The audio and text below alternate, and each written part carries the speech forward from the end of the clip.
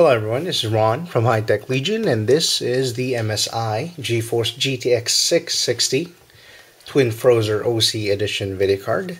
It is a PCIe 3.0 video card, and of course it has custom cooling solution, thus the Twin Frozr name. In fact, this is the Twin Frozr III cooling system used by MSI. And the GeForce GTX 660, unlike the high-end GeForce GTX 660 Ti, GeForce GTX 670, and GeForce GTX 680, which use the GK104 core, uses the GK106 core, and of course is much more efficient and consumes less power compared to those high-end cards.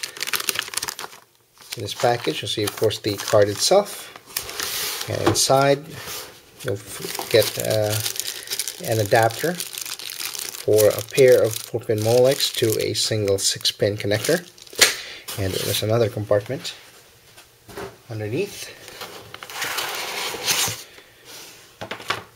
Reveals this is an adapter for you have your VGA on one end and your DVI on the other end. You still have an older display using VGA connectors. Have your quick user's guide, the MSI driver CD, which also includes the afterburner overclocking utility, and a this is essentially just a quick guide to installing your video card and the layout of your video card. MSI. And of course the card itself inside an anti-static packaging.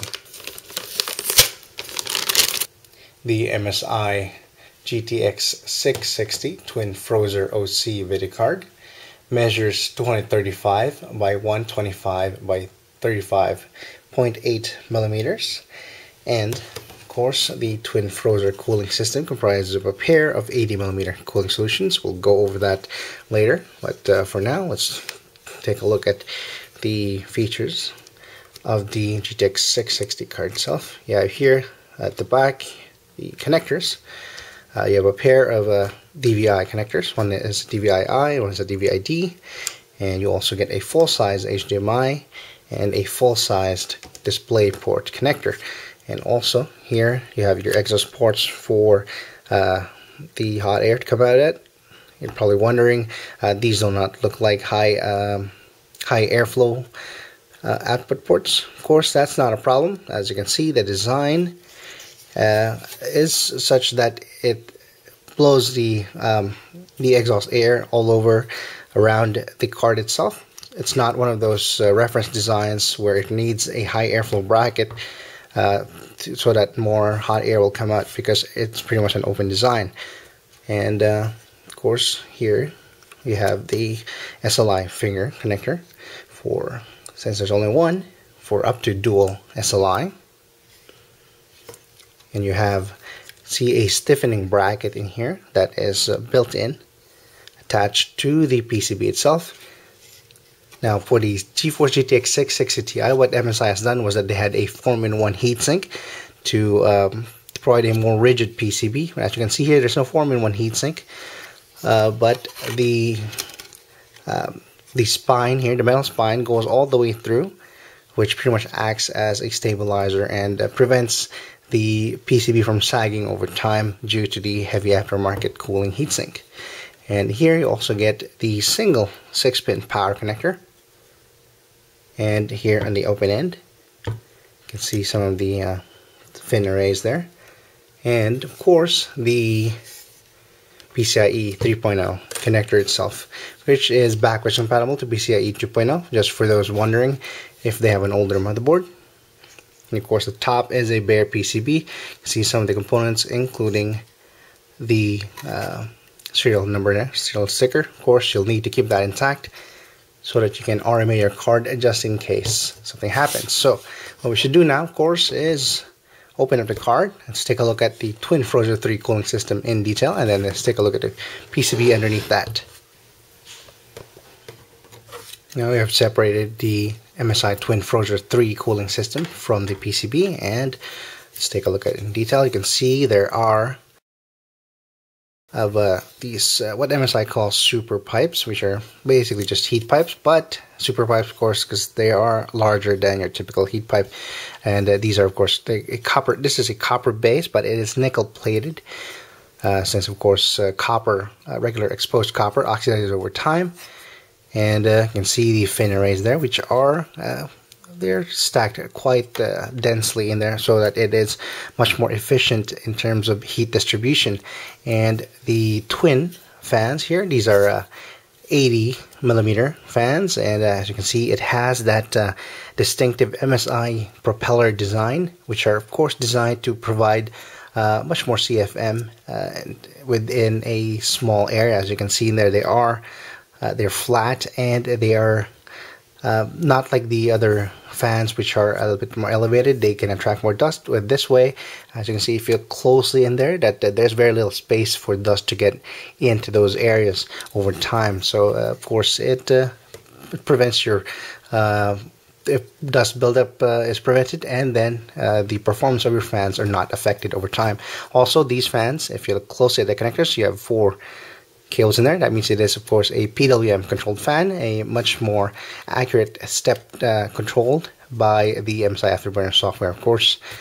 And you can also adjust your settings with those with that MSI Afterburner software. And I've actually never had it too, because the automatic setting was already very good for the system, and for cooling the GTX 660 from MSI, it never actually reached more than 44% the fan speed, and the temperature never reached beyond 60 degrees, even overclocked. So now the GTX 660, which is the GK106, has a maximum temperature of 98 degrees. Of course, that is the maximum allowed, and 60 degrees maximum even when overclocked translates into a lot of headroom, of course, when you're overclocking. And as you can see here, we have the PCB, and there's also a heatsink over the PWM area. You have the exposed GK106 core in there. There is no integrated heatsink.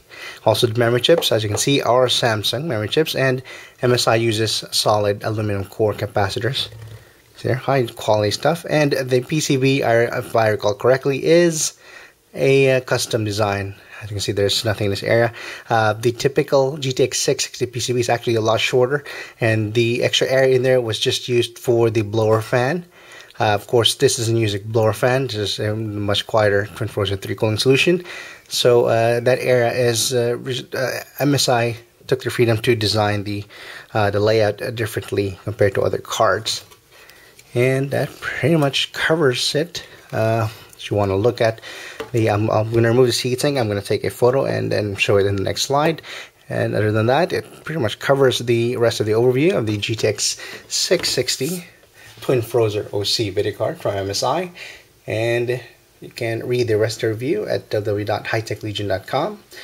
And you can leave your questions, comments below. And I think I forgot to mention the specifications of this card. Just for quick reference, GK106 has 960 cores, as I mentioned previously.